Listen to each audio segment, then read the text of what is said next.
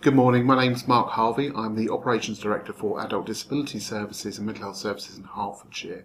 Just want to take time to recognise that today is the 100-year anniversary since learning disability nursing became a nursing role in England.